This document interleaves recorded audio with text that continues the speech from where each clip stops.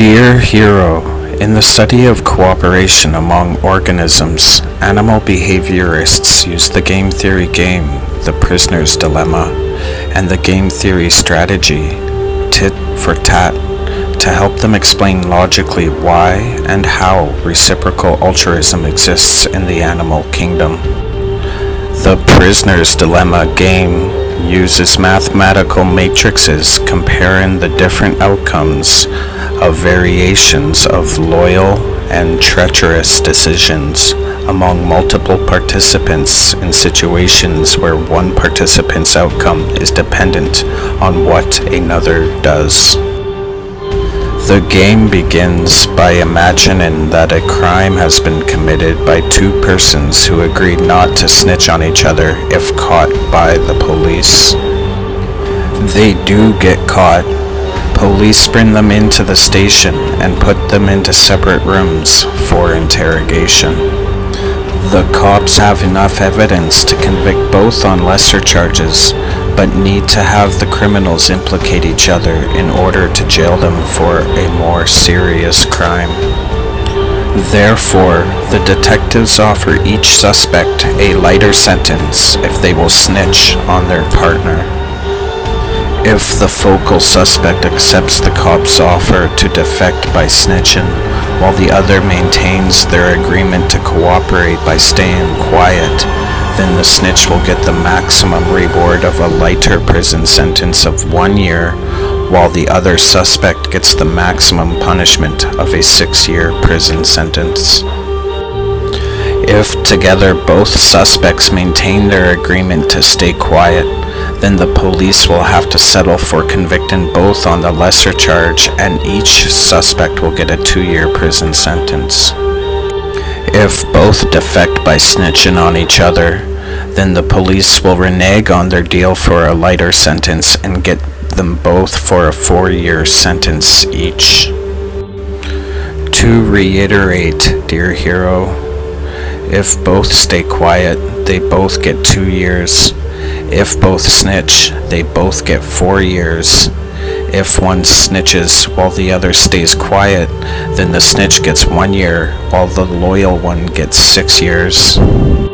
Game theorists have concluded through iterated comparisons that it is a more reliable strategy to defect, no matter what the other does.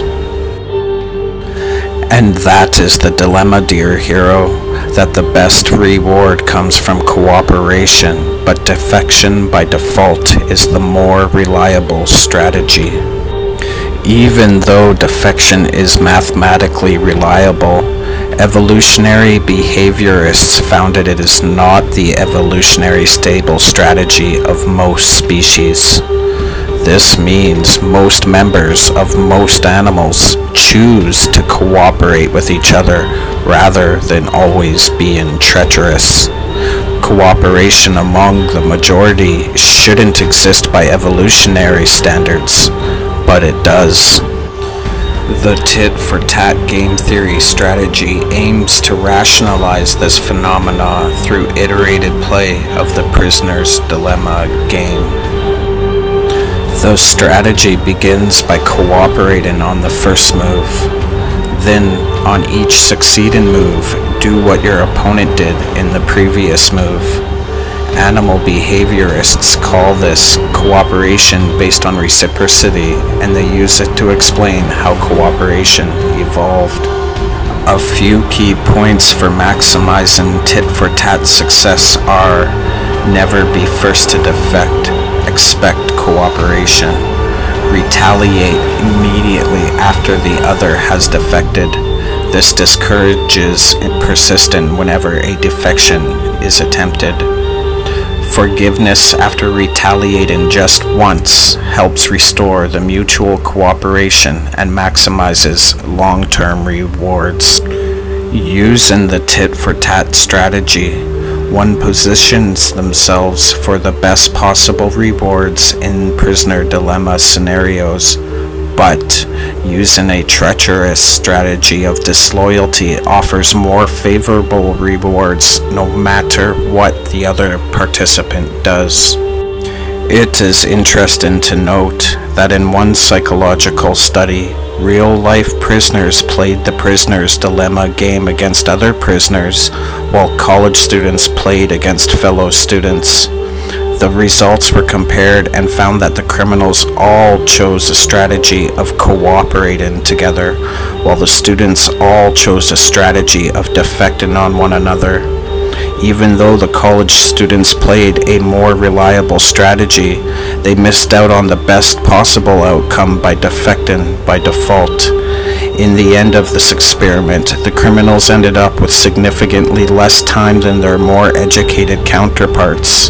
This suggests to us, dear hero, that one should never plot with the uninitiated. An effective set refers to competitors that form an alliance in order to enforce an advantage. It is a position which has the potential for maximum rewards in scenarios that depend on loyalty. Dear hero, in order to be a part of an effective set like the Addamses, it will require you to cooperate with potentially treacherous partners in scenarios when it's against your own best interest to cooperate. When seeking alliances that can lead to maximum rewards, remember these rules. 1. Never be first to defect. 2. Retaliate immediately against defection. 3. Forgive after just one retaliation. And finally, dear hero, from the unnamed students and prisoners of an unknown game theory experiment, always remember to be weary of the loyalty of the uninitiated when treachery is in their best interest.